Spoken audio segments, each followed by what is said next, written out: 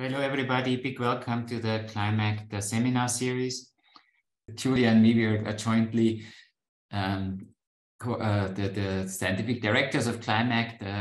What is Climate? Climate wants to facilitate solutions for sustainable development, in particular with respect to our problems in trying to limit the emission of greenhouse gases and counteracting the quick climate change that we are experiencing. And so it's basically meant to help to find solutions for society, and it's very interdisciplinary in its approach, so acknowledging that it does need technological solutions, but not only, we also need to have the society on board, and we need to make sure that things are implemented in the society and implemented quite quickly. And I think in this context, what we have today as two talks is exactly hitting this this button and trying to help the society first to understand why things are moving slowly, and then hopefully also then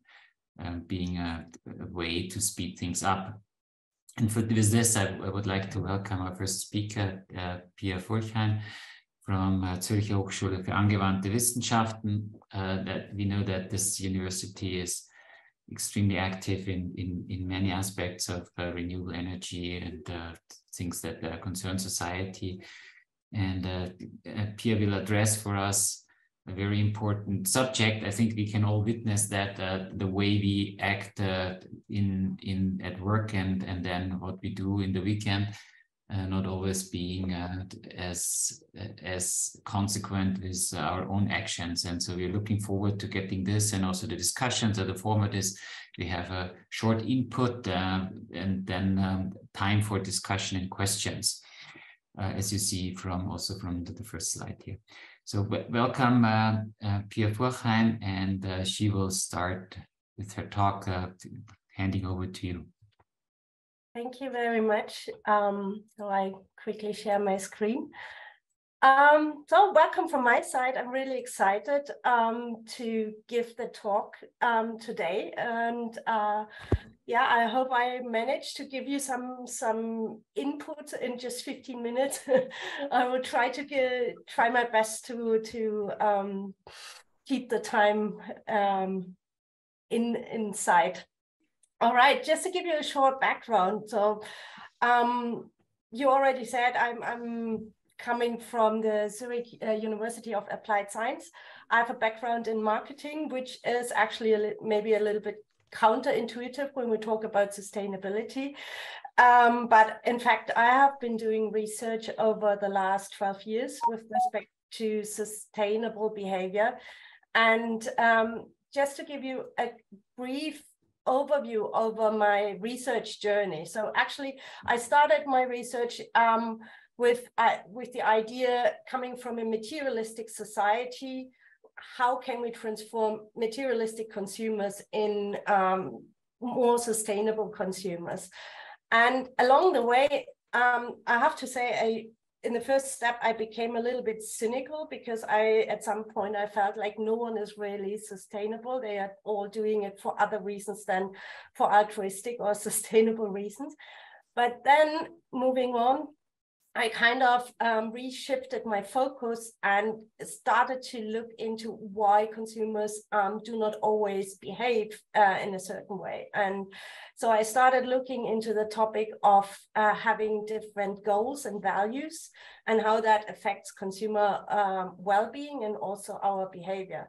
So ever since I started, let's say, from what drives consumers to buy certain objects or possessions, I try to now more understand what happens. How do consumers tick? Why is it difficult for us to behave in a certain way? And also, I started to shift my focus more on the usage phase and post-usage phase of consumption. So I try to understand, why do we discard products and objects even though they are still working? And I will kind of today, what I'm talking about today will kind of connect the different topics. So I hope you get some insights and maybe also reflect on that when you realize some of your own maybe not so sustainable choices in life. And then some more research recent topics that I'm doing, and they're still connected, is now with regards to meat reduction. Again, I'm looking from the context of goal conflicts. What do people actually want, and how it affects basically how they make their choices. So we all know basically for the last couple of years, if not decades, sustainability has become a really major issue in society. And this is also transferred into the market offering. So now we can see that consumers are actually looking for sustainable products. They are willing to accept higher prices. They consider, at least in surveys, they say sustainability to be a major decision criteria. And we see like this also being translated in market offerings, like the market for organic products, for example, the market for cars with electric engine are increasing dramatically. So from that point of view, we could say, well, all is good, right? The market is becoming increasingly, let's say, adapted to sustainability offers. However, we wouldn't be sitting here if that was already really the case. We still, at least in Switzerland, and I think mainly in Western societies, we still consume way too much. Switzerland is one of the top countries when it comes to domestic waste. So we still consume too much. We still use up too many resources. And one question we could ask is, why is that? Why, if sustainability has become such an important part in our life, and if consumers are actually going for having now a sustainable mindset, why are we still struggling? And from a marketing point of view, I think we have to find the answers on both sides. One side of companies, producers that are still focusing on growth, having linear business models, like they buy things or they produce things, they use up really rare resources and they kind of sell them. And then after selling them, basically the person or the company who buys the goods is responsible for what is happening with the product. So linear business models that are intended to use up resources is basically something that we definitely need to change. Another problem that we see is that oftentimes companies start and using sustainability as just an extension to product portfolio. That means they do still do business as usual and have maybe one green product line, which is not really, might be a good step in the first step, but definitely not the real solution to the problem. And then one big problem that we see is having still this selling focus means that basically for companies, it is absolutely beneficial if products have short life cycles and if consumers want to buy products new. So that means that maybe products shouldn't last as long as they could have or could potentially, but it also means, and that's one core thing that marketing is responsible for, it is something that marketing is doing, like introducing new product lines that makes basically products we have as consumers as less attractive, because there is the latest iPhone 14 with the best camera, and so suddenly the product that I already have is kind of losing value in my eyes. On the other side, and this is what I want to focus on today a little bit more into depth, we have the consumer side. We know consumers are more aware of sustainability, but what we still see, and this is interesting, also a topic that still needs attention in research, there's still a limited understanding of what sustainable consumer behavior actually means. Most of the time, consumers and unfortunately also research focus still on buying, making green consumption decisions, like buying the green object, but less often we think about what is actually happening once we have the product or the service. How are we using it? How long are we using it? So this is something that I think we really, really need to shift the focus, because it's not only about what we buy, but how much we use it, how long we use it, what happens after that. I'm going to talk about that a little bit in a couple of minutes. The second thing, and that's what I want to start with, is sustainability is not everything for us. So even if we have a sustainable mindset, I would argue this is limited to a very, very small group of people where sustainability really guides all decisions in life. For most of us, we have other goals or values as well. And that makes it difficult, because we are always weighing options. And from that point of view, we just need to understand what role sustainability actually plays for each decision that we make. And I want to talk about that in a couple of minutes and try to give you some reasons that may hopefully helps to understand how consumers think. So I mentioned oftentimes what we observe, especially when we see that sustainable market offers become increasingly more popular and available. There are other domains of consumption where sustainability is not as, let's say, prominently presented. For example, we saw that cars with alternative engines, hybrid electric cars, are kind of increasingly popular. However, on other decisions we might still make rather unsustainable decisions, like who's kind of giving up the summer vacation in Greece, where you have to fly, in terms of protecting the planet. I think the number of consumers that is really willing to make that sacrifice might be growing, but still is not sufficiently big enough. So oftentimes we do kind of alter our decisions. We might make sustainable decisions when we buy food because it's easy. And in other domains, we might still kind of indulge in our used to be lifestyle, so to speak. Question is, why is that?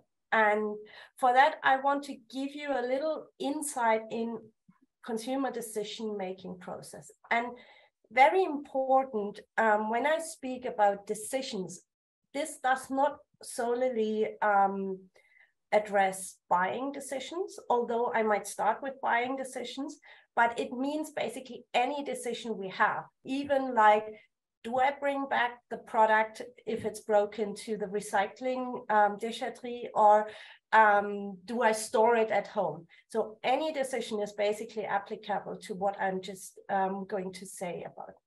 So what does decision-making mean? We basically choose between at least two options. Could be buying decision between two options, but it could be behavior. And it could be also that one option means I don't take any action at all. That could be also a viable option. And when we do make a decision, we choose consciously or subconsciously the option that promises us the biggest value. Now, that sounds pretty straightforward, but transferring that to the context of sustainability, I want to give you some more detail into that it can be more complicated than just that.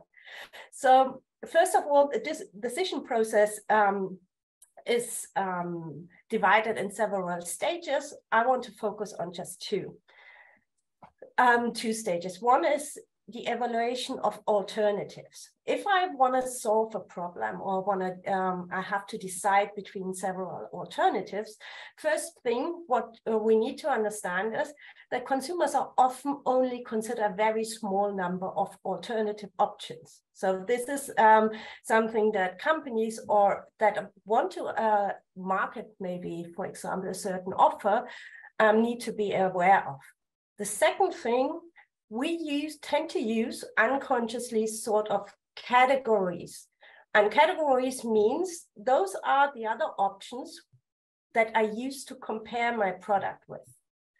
And this is very important in a sustainability context. And I'll give you an example. We see a picture of plant-based meat. So basically, you see that in all supermarkets, right? Now, how would you evaluate the product based on taste, environment, friendliness, how healthy it is, how much animal welfare it is?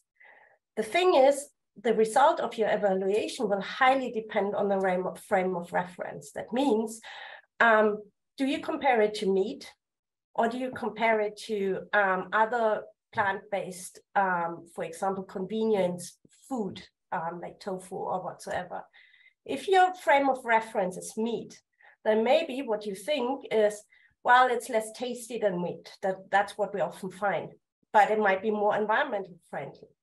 And it might be more animal friendly.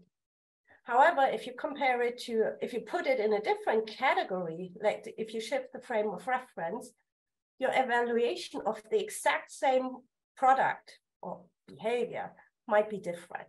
You might now think, well, it's more tasty than tofu because it is more similar to meat. It gives me the meaty experience.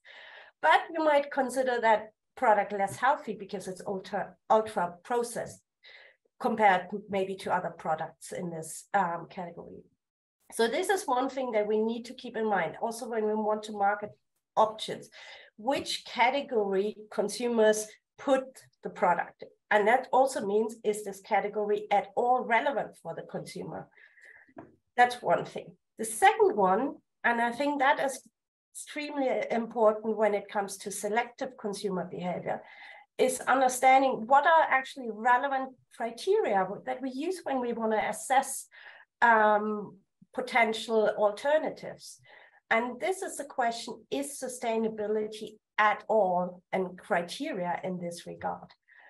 For example, if you, what are relevant criteria if you want to buy a jumper, or you buy food, or you buy a TV, or you book a short getaway weekend in Paris, for example? Depending on the product category, different evaluation criteria will be relevant. And I have to quickly jump over it. So to keep the time frame. So what we do, or what I did that was a pre-test study that I did to ask exactly that. So basically we gave consumers the choice of 17 different attributes and asked them which is most important, which is least important, with a conjoined design. And if we look at when we buy clothes, for example, sustainability relevant attributes like child labor didn't make it under the top 5 criteria. If we look into consumer electronics, the only really relevant criteria here was energy efficiency. And if you look into maybe retailers, online retail, just look out if you find any other sign of sustainability there other than the energy efficiency label. It's extremely difficult, and for most consumers, still not relevant. However, that's also important. We can educate consumers to consider certain criteria to be relevant. There was a study once that showed that Pepsi Cola, for example, introduced a totally irrelevant criteria, and that was the freshness guarantee of Coke cans. And they promise, like, if you open this can after a year, we guarantee you the freshness of the drink, the soft drink. And this is highly irrelevant, actually, because that's true to every soft drink can. But after another survey, they found out that suddenly consumers were actually considering that freshness guarantee as a relevant criteria. So what we see now is just the state as it is now, but it doesn't have to be that in the future.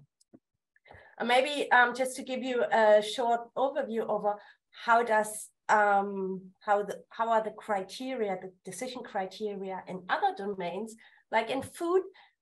First, what was interesting, we have more sustainability criteria at hand that are relevant for consumers. But again, as you can see, other criteria are relevant as well. And this is interesting because it means, and that brings me to the second thing, sustainability itself won't basically be enough to drive consumers' decision. It has to be a win-win situation. As soon as it comes at cost with one of the other important criteria, consumers will feel a trade-off, and then that's when it becomes difficult. And that brings me basically to the decision we are making. I try to be a little bit quicker here. So we choose the decision or the option that offers us the biggest value. And you saw we have different criteria, for example, for food.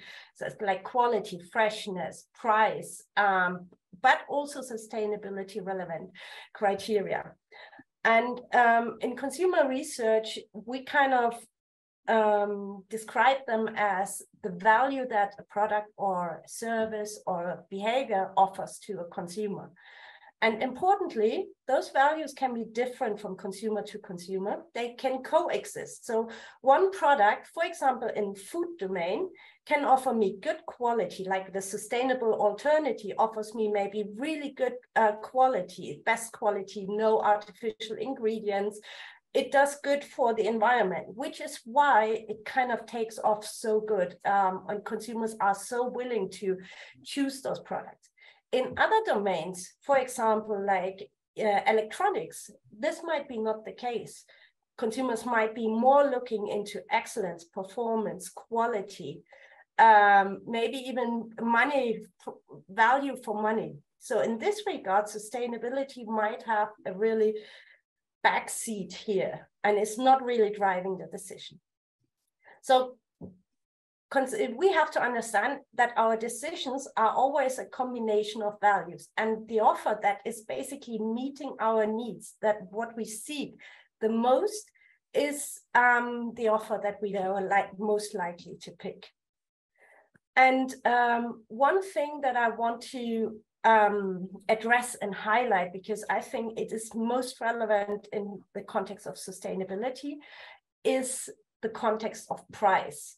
Because price, or the costs that a consumer is paying for a product, is way more than the money that he or she is paying. Costs we have to subsume under all sorts of costs that kind of we have to trade for what we get.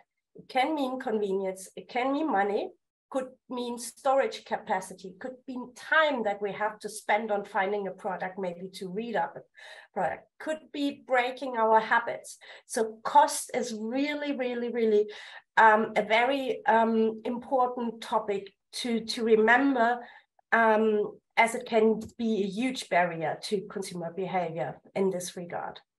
I give you an example.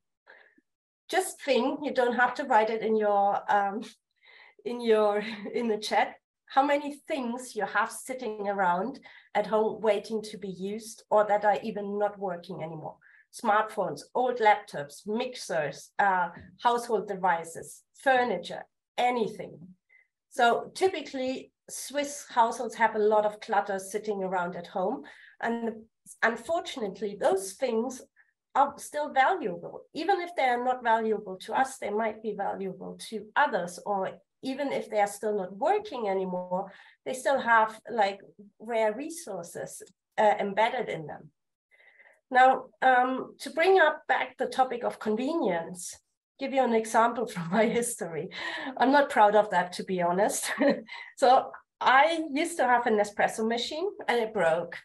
And then I went to the retailer and got a new one. And but what do I do with the old one, right?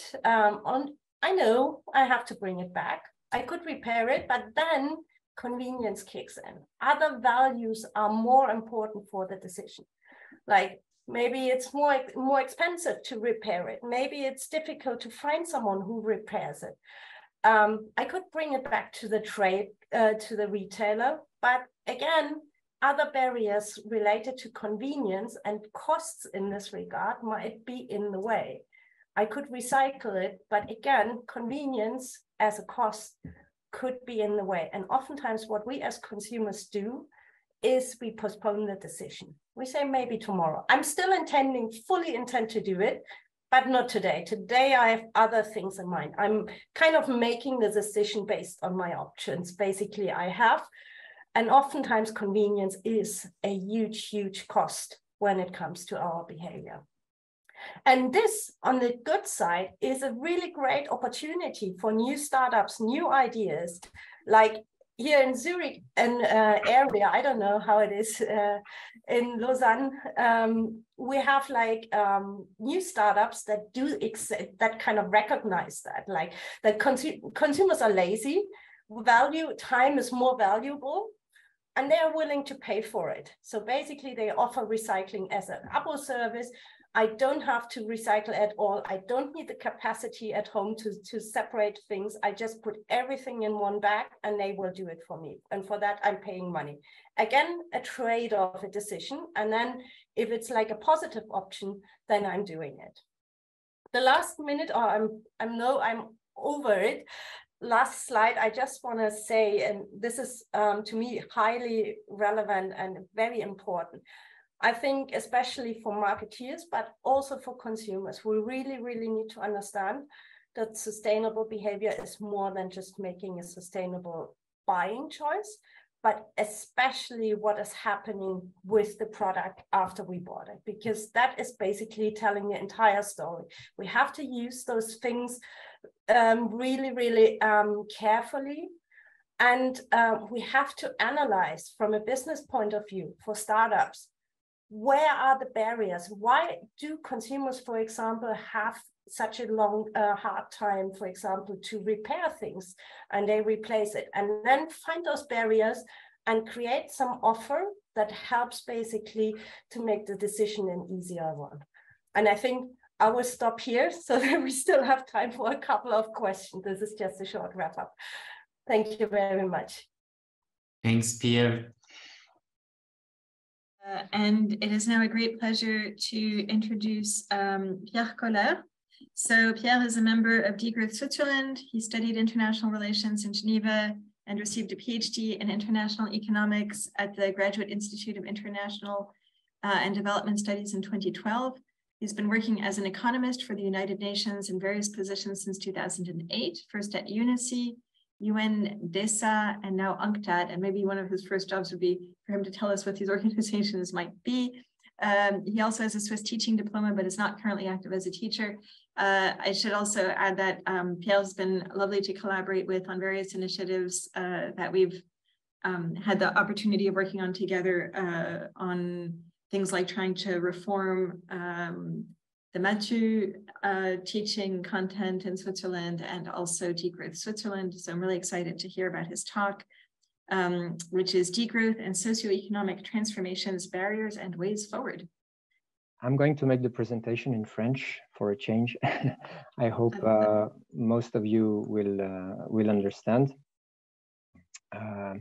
I also do it in French because, I mean, we are a Swiss organization and it's important de parler dans la langue des gens du pays. Donc, je voulais tout d'abord commencer par remercier Climact d'avoir invité l'association Décroissance Suisse à faire une présentation. Et donc, Décroissance Suisse a été créé il y a à peu près une année avec un des objectifs qui est de contribuer à dissiper les peurs et les malentendus qui peuvent exister autour du terme de décroissance et puis de mainstreamer ce terme dans le débat public en Suisse pour permettre une réflexion prospective qui soit plus réaliste et plus intelligente à notre avis. Donc voilà, je suis ravi de pouvoir être aujourd'hui ici et ma présentation s'intitule « Décroissance et transformation socio-économique, obstacles et pistes à suivre », la traduction donc du titre anglais qui a été donné tout à l'heure. Voilà, je vous propose une structure en 4 parties. Donc d'abord, je vais revenir sur le terme de décroissance. Ensuite, je vais donner des arguments qui expliquent pourquoi la décroissance est désirable d'un point de vue écologique et aussi politique. Et ensuite, troisième point, on va discuter des obstacles à la décroissance, c'est-à-dire surtout de nos dépendances à la croissance. qui touche un petit peu voilà, à ce qu'a évoqué la première panéliste. Et puis, on va finir par quelques pistes d'action. Mais c'est vrai que ça fait beaucoup de points à discuter en 20 minutes, donc on verra, peut-être je vais devoir un petit peu raccourcir à la fin et qu'on pourra discuter après la présentation, des points sur lesquels je serais passé un peu en vitesse ou que je n'aurais pas pu évoquer. Voilà, donc tout d'abord, qu'est-ce que la décroissance? Donc la décroissance, le terme même est apparu dans les années 1970 en France, dans la foulée des premiers débats internationaux sur les questions écologiques et puis ce qu'on a appelé les limites de la croissance. Et puis le terme a disparu avant de réapparaître dans les années 2000 face aux échecs du développement dit durable. Et puis ces dernières années, il s'est rapidement répandu dans les milieux académiques et scientifiques. Le terme est utilisé comme slogan. Hein. La décroissance, ça attaque frontalement les idéologies dominantes du consumérisme, du capitalisme, etc. Mais c'est aussi une critique articulée du développement durable. C'est aussi un projet social, un projet de société, et puis ça désigne aussi le mouvement social qui porte justement ce projet de société. Donc, un petit peu comme on pourrait dire que la croissance économique n'est pas juste un indicateur, mais plutôt un cadre de pensée et puis une vision du monde, on peut également considérer que la décroissance est un paradigme en formation à l'ère de l'anthropo-capitalocène. Et ce paradigme en formation, il se trouve à la croisée de différentes disciplines universitaires, hein, les sciences humaines et sociales, mais aussi les sciences naturelles, techniques, etc., comme l'illustre ce petit collage de couverture de publication que vous pouvez voir ici. Pour résumer cette complexité, on peut utiliser une image, hein, celle du donut qu'on connaît bien, pour dire que la croissance, c'est trois choses. C'est tout d'abord un rejet, donc une critique d'un système social croissanciste qui est injuste et de son développement qui se dit durable, mais qui ne l'est malheureusement pas. C'est ensuite un projet de société post-croissance, et puis c'est un trajet, celui de la décroissance qui est à mettre en œuvre aujourd'hui. J'en arrive à la définition de la décroissance comme trajet. À Décroissance Suisse, notre association définit ceci comme un processus juste et participatif de transformation politique, économique et culturelle qui réduit rapidement l'impact absolu négatif d'une société sur l'environnement à des niveaux soutenables, tout en permettant une bonne vie pour toutes et tous. Et puis, je vous donne aussi une autre définition qui est très répandue dans le monde francophone, c'est celle de Timothée Paric, qui dit que la décroissance est une réduction planifiée et démocratique de la production et de la consommation dans les pays riches pour réduire les pressions environnementales et les inégalités, tout en améliorant la qualité de vie. Donc, il y a d'autres définitions encore qui existent. Ce qu'il est important de comprendre, c'est qu'il existe simplement des principes communs qui sont à la base de cette manière de penser, qui sont tout d'abord la justice écologique au niveau global, la démocratie et la justice sociale, et puis l'indépendance de la croissance. Donc après cette petite introduction, j'espère que j'aurai réussi à dissiper certains malentendus les plus répandus au sujet de la décroissance, notamment que vous ayez compris que la décroissance ne vise pas en soi à réduire la croissance économique. L'intention première, c'est de réduire le débit énergétique et matériel insoutenable du métabolisme de nos économies avancées. Et après, il se trouve que cette réduction aura certainement, inévitablement, pour corollaire, une décroissance économique et qu'il faut y préparer nos institutions. Deuxièmement, la décroissance n'est pas une récession économique accidentelle, hein, ce n'est pas le Covid, ce n'est pas la crise de 2008, c'est une réduction intentionnelle. Troisième point, la décroissance n'implique pas que tous les secteurs doivent se contracter, bien évidemment, ça c'est aussi une absurdité qu'on entend souvent. Et puis la décroissance n'est pas contre le progrès technique, hein, ce n'est pas le retour à la chandelle, c'est plutôt voilà, l'exigence d'un débat qui soit technocritique et qui regarde en face les limitations voilà, que nous impose la matière, la transformation sociale, etc. Et puis, point final, la décroissance ne limite pas le développement dans les pays à faible revenu, ce n'est pas du tout l'intention. C'est pour ça que la définition de Parik, par exemple, insiste explicitement sur le fait qu'il s'agit d'une décroissance dans les économies avancées. Voilà, deuxième point. Maintenant, pourquoi la décroissance? Alors, écologiquement, nous vivons au-dessus de nos moyens. On sait tous qu'il existe un écart grandissant entre où le GIEC nous conseille d'aller et où nous sommes en train d'aller en termes d'émissions de CO2. Et les Suisses, dans tout ça, eh bien, ils jouent aussi un rôle très néfaste, puisque selon le dernier rapport du DTEC, ils se situent à la 9e place mondiale des plus gros émetteurs de CO2 par habitant mesurés en termes de consommation. Donc ça veut dire juste derrière les pétromonarchies, et puis des sociétés qui sont clairement identifiées comme des gros pollueurs. Il s'agit des États-Unis, le Canada, l'Australie. Donc il n'y a pas pire que la Suisse en Europe, à part peut-être le Luxembourg et Monaco. Mais il y a vraiment de la marge de manœuvre en Suisse pour améliorer les choses.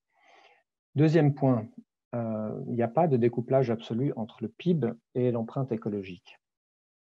On sait bien qu'au niveau du CO2, il n'y a pas de découplage au niveau global et qu'au niveau national, il est rare et faiblissime. Pardon. On sait aussi que l'extraction déjà massive de matériaux imposés par l'économie mondiale devrait augmenter de 60% d'ici 2060 selon l'OCDE et que cela contribuera encore davantage à la perte de biodiversité, à la dégradation des sols et à nous rapprocher de points de bascule dont on n'a pas envie de voir connaître les conséquences exactes. Troisième point, le technosolutionnisme ne suffit pas. En effet, je pense qu'il y a peut-être quelques auditeurs de l'EPFL, et la technique est bienvenue, mais c'est vrai que la technologie, elle est contrainte par les lois de la physique qui régissent la matière, par exemple celle de la thermodynamique. Et puis surtout, elle se déploie dans un contexte social qui la dépasse. Pardon, j'ai oublié d'avancer les... Et un point très important, dont vous avez certainement tous déjà entendu parler, c'est l'effet rebond qu'avait démontré Jevons au XIXe siècle. L'efficacité énergétique, à travers la baisse des prix qu'elle induit, fait augmenter la demande et au final la consommation d'énergie. Donc on voit bien que l'efficience énergétique, en soi, elle ne résout rien du tout. Elle peut même augmenter les problèmes qu'elle essaye de résoudre. Et dernier point au sujet de la désirabilité écologique de la décroissance, c'est qu'elle minimise les risques majeurs. Et là, je vous montre un graphique qui est tiré d'une étude récente d'un membre de notre association, qui s'appelle Lorenz Kisser et qui a publié cette étude avec Manfred Lenzen. Alors, je ne vais pas entrer dans les détails de ce graphique parce que ça me prendrait trop de temps, mais ce que ces auteurs mettent en avant, c'est qu'il est bien évidemment possible de promettre, comme l'a fait le GIEC en 2018, qu'on peut aller vers un monde de 1,5 degré et en même temps avoir de la croissance économique, mais que ces affirmations se font seulement au prix d'hypothèses qui ne sont pas très réalistes au sujet, par exemple, du découplage énergie-PIB, au sujet de la vitesse du déploiement des énergies renouvelables, ou bien encore au sujet des émissions négatives qui seraient à réaliser dans les décennies à venir. Donc, face à ces hypothèses irréalistes qui, en fait, nous font risquer beaucoup de choses en termes de soutenabilité environnementale, eh bien, ces auteurs mettent en avant le fait qu'il serait plus sage d'adopter une approche plus modeste et plus réaliste pour envisager la possibilité d'une décroissance économique dans les pays riches comme un levier clé pour limiter le réchauffement climatique. Et il y a d'autres chercheurs dans différentes disciplines qui commencent à modéliser des scénarios décroissants à 1,5 degré ou plus, et donc ça, c'est très encourageant. Maintenant, la désirabilité politique, deux petits points. Tout d'abord, la décroissance est désirable parce qu'elle place au centre le bien-être social, c'est-à-dire l'essentiel. Et donc, depuis les travaux de Easterlin dans les années 70, on a la confirmation empirique, si c'était nécessaire, qu'une fois les besoins essentiels assurés, le bien-être mesuré dans le graphique de gauche sur l'axe vertical n'est plus corrélé aux revenus mesurés sur l'axe horizontal. Et ce qu'on sait aussi par ailleurs, c'est que les sociétés qui deviennent plus inégales, comme la Suisse par exemple, qui est représentée sur le graphique de droite, souffrent de davantage de maux sociaux associés à la pauvreté, comme les maladies psychiques, les addictions, le stress, etc. et que l'équité est considérée comme désirable par la majorité des personnes. Ce n'est pas un hasard si tous les récits utopiques, tous les récits du genre utopique dans la littérature, qui sont par définition désirables, se caractérisent par des rapports humains qui sont plus égalitaires. Et dernier point de cette deuxième partie, les valeurs et mesures politiques décroissantes trouvent un écho et un soutien grandissant. Donc, si vous faites attention à ce phénomène, vous aurez noté que dans la presse, maintenant, tout le monde, enfin, même tous les grands titres font des articles sur la décroissance, hein, même si c'est parfois hostile et négatif, il est plus possible d'ignorer la question. Et puis, à droite, je vous ai mis des petites images de sondage, notamment un du Guardian en 2019, qui montre que dans de nombreux pays européens, les personnes interrogées se disent favorables à une priorisation de l'environnement sur la croissance. Et d'une manière plus générale, ce qu'on observe, c'est que les gens sont très favorables aux mesures politiques qui sont à l'agenda décroissant, mais qu'ils ont de la peine à se prononcer de manière positive sur la décroissance en général, parce qu'ils ont peur de tout perdre, à commencer par leur emploi. Et ça, c'est ce qui nous amène à la troisième partie, hein, nos dépendances à la croissance.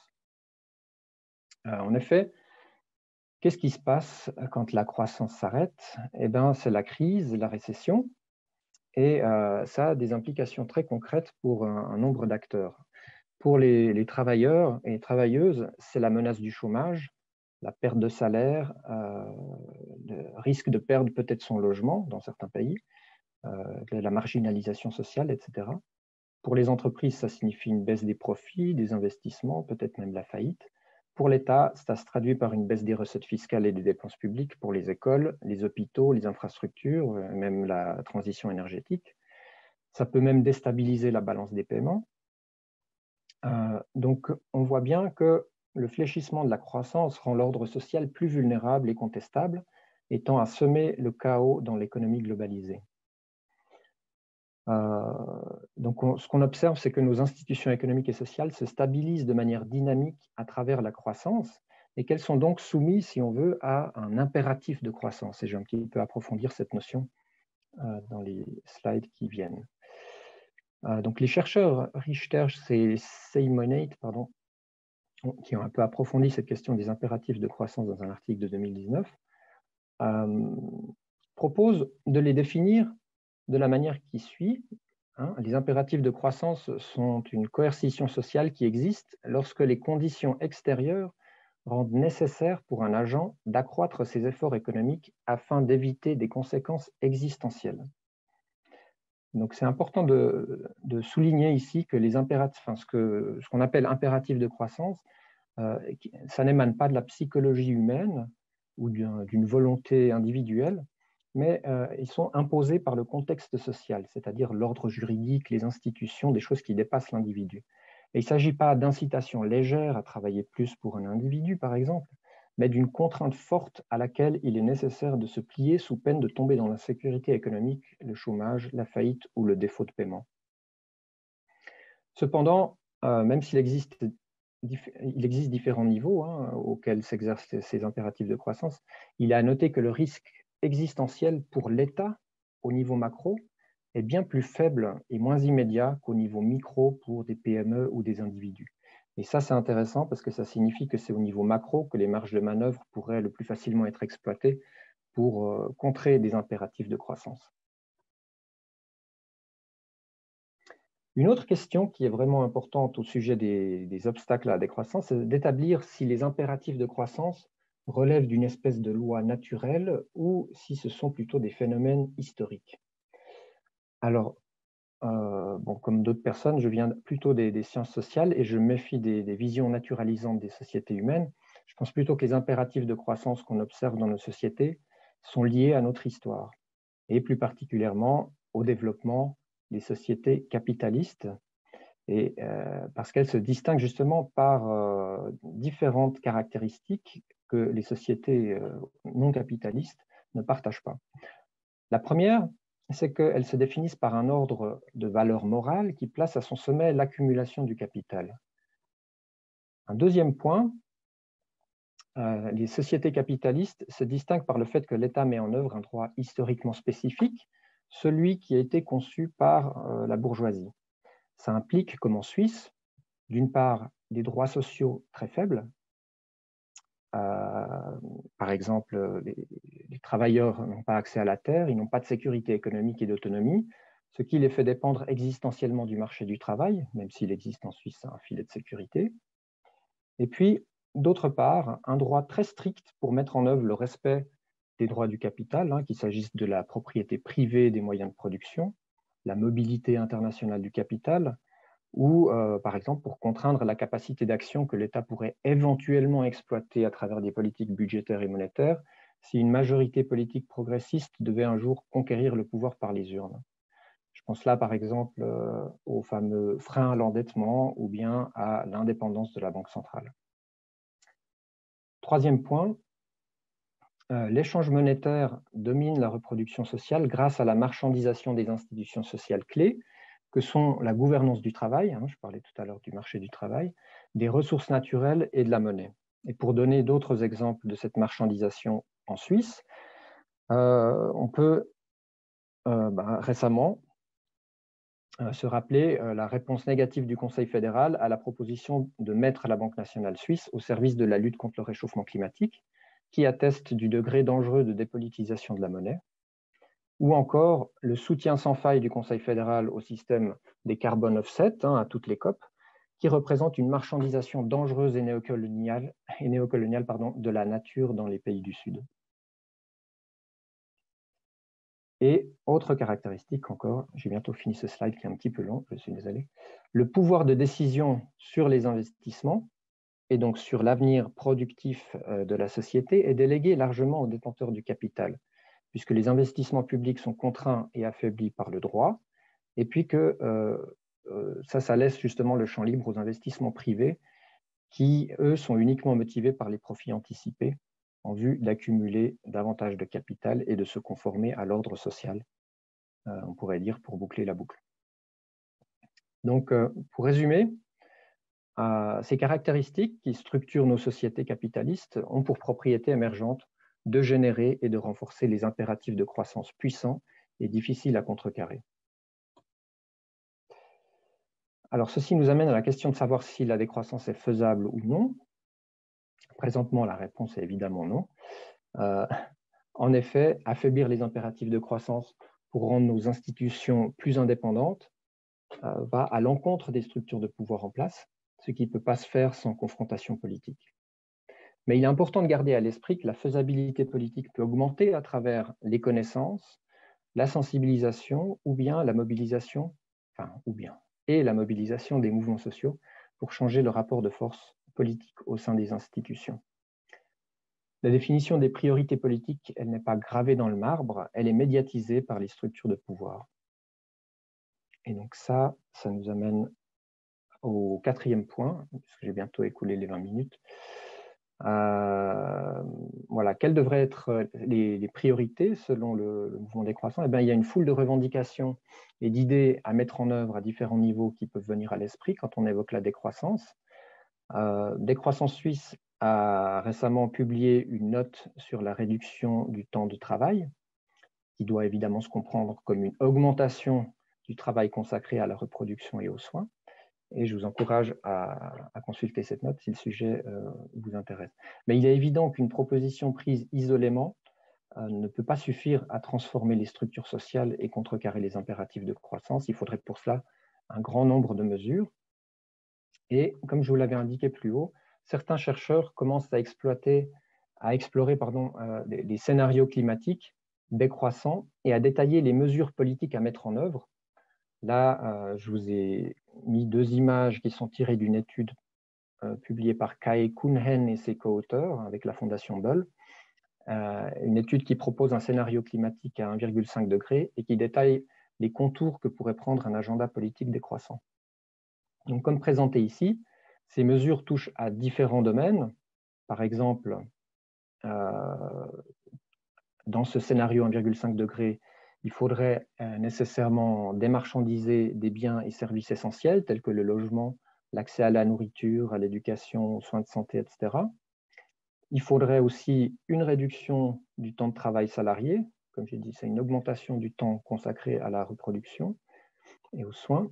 Il faudrait également une mise en commun et une décentralisation des infrastructures d'approvisionnement en énergie renouvelable, un renforcement de la démocratie économique et des structures coopératives de production prenant en compte des objectifs à long terme, une refonte du système de taxation pour faire peser davantage de poids sur les ressources naturelles et la fortune, par exemple. Et puis, on voit qu'il y a d'autres domaines, je ne vais pas tous les passer en revue dans le temps imparti. Donc, là, je vois, j'ai déjà dépassé les 20 minutes, donc je ne vais pas évoquer les stratégies, qui était mon dernier slide, parce que ça me prendra encore 2-3 minutes, mais on peut volontiers y revenir pendant la discussion. Donc, je vous rends la parole et vous remercie.